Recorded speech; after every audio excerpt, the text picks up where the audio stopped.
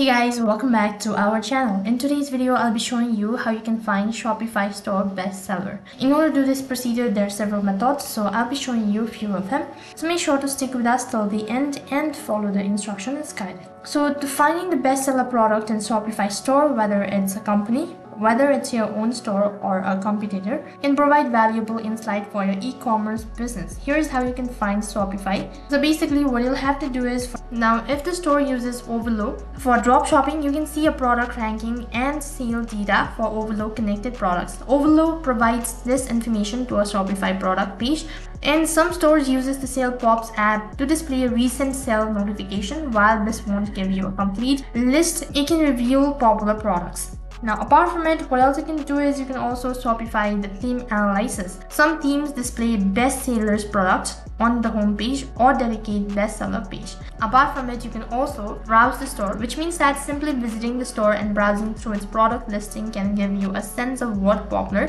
bestsellers are often featured promptly on the home page or a dedicated section. You can check the store's social media profile and blog page. They may promote or feature their best-selling product. Lastly, you have the option to contact the store owner. If you're interested in specific store bestseller, you can try reaching out to the store's owner or support the team and politely ask for information. Some stores owner are willing to share insight. Apart from it, you can also use the spying tool. Consider using e-commerce spy tools like Ahrefs, SEMrush, or SimilarWeb. While these tools may not provide a list of bestsellers, they can offer data on the store traffic, top performing pages, and estimated revenue, which can help you identify popular. So these were a few steps on how you can find the bestseller product in Shopify. That's it for this video. I hope the video was helpful. Make sure to like, share, and subscribe to our channel. Also make sure to comment down below for any further queries. Thank you for watching. See you